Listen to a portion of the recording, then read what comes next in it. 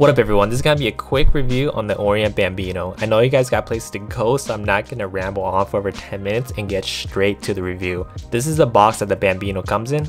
The box is really nice. The aluminum plate at the front really gives you the impression that this is a high quality watch. Let's take a look inside.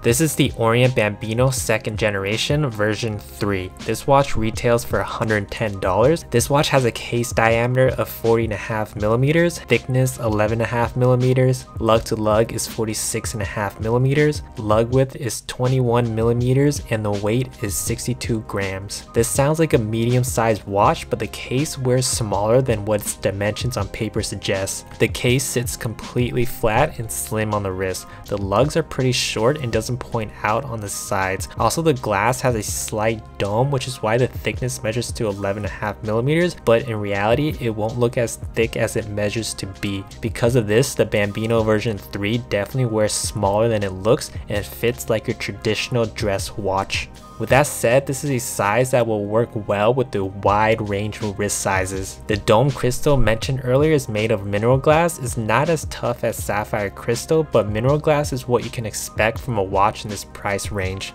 This case is water resistant of up to 30 meters. That means that this is splash proof, but will not withstand any kind of submersion, so don't go swimming or shower in this. For the finishing, it's a thin polished metal bezel and the sides are polished as well. The whole case is polished to give it more of a professional dress watch look. The crown is positioned at the 3 o'clock and has their logo on it. This is a standard push-pull crown.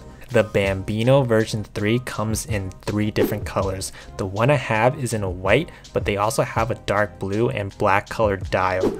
The hour and minute hands are a rectangular shape. This might be a turnoff for some people since there's no beveling or any details, but I think it adds to the watch's personality. Then we have our standard date window at the 3 o'clock. Overall, very simple and minimalistic dial. Onto the strap. So one downside to this watch is that the lug width is 21 millimeters, so it will be a little bit of a challenge to find replaceable straps for this. If it was 20 millimeters, that would be ideal width, but it's not, so watch out for this. Just like any other dress watch, the watch comes with leather straps to give it that dressy and formal look. This is genuine calfskin leather. It has a little stiffness to it, but with genuine leather, it should soften up as you wear it more often. I really like the pointy tapered end on the strap.